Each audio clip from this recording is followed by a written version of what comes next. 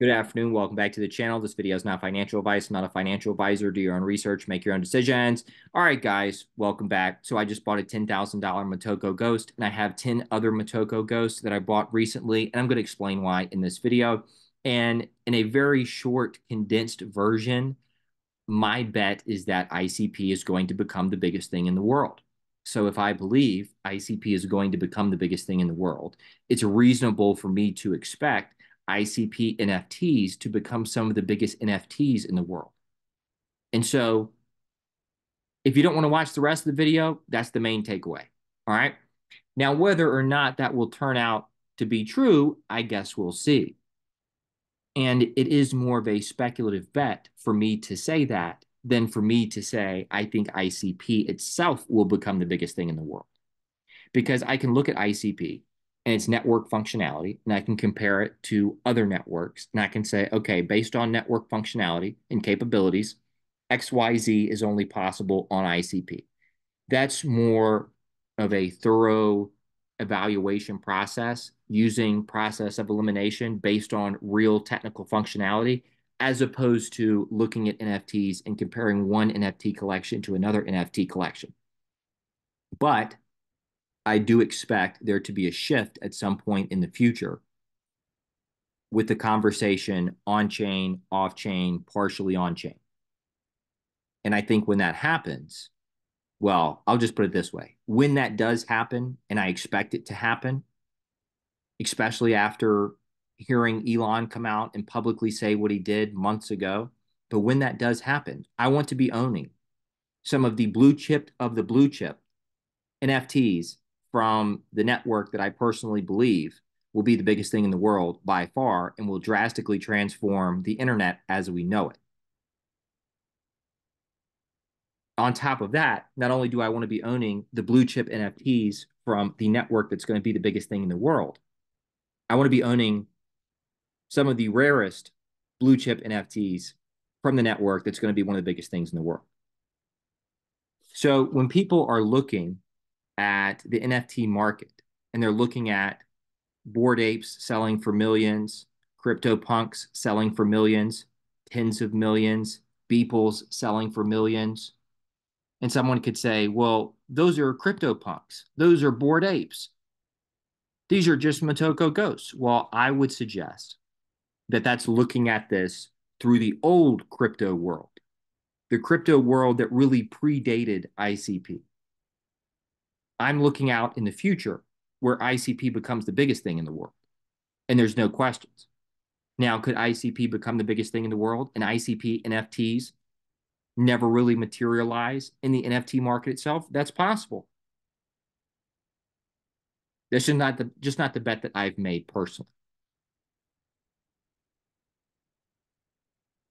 And when you take into consideration that the Motoko ghosts have a direct tie to the Motoko programming language, which is native to ICP, which was created by dfinity, it just made it that much more appealing for me personally. But much of this is contingent on the big picture ICP thesis being correct. I want to openly reiterate that. And this is more of a speculative bet for me. This is more of an SNS1 bet for me than betting on OpenChat or Origin. But I think it is realistic to expect a revaluation in the NFT market as ICP becomes the biggest thing in the world. Now, I had to be able to justify doing this without future potential airdrops, any DAOs that spawn off of that, the Motoko token, any rewards in the future. I had to be able to justify the purchase without that.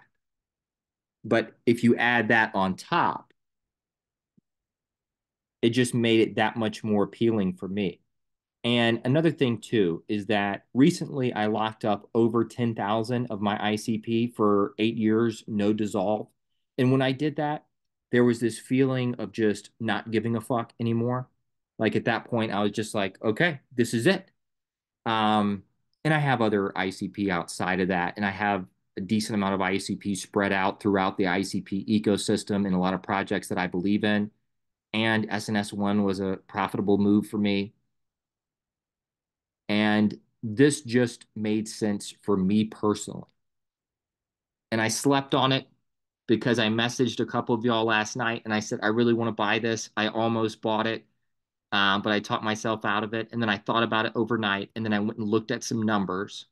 And I know it's easy to say. And I'm not sitting here suggesting that Motoko ghosts will ever become bigger than Bored Apes or CryptoPunks. I'm not sitting here suggesting that. But I do believe ICP is going to become the biggest thing in the world. And I think at some point, the NFT market will reflect that with ICP NFTs.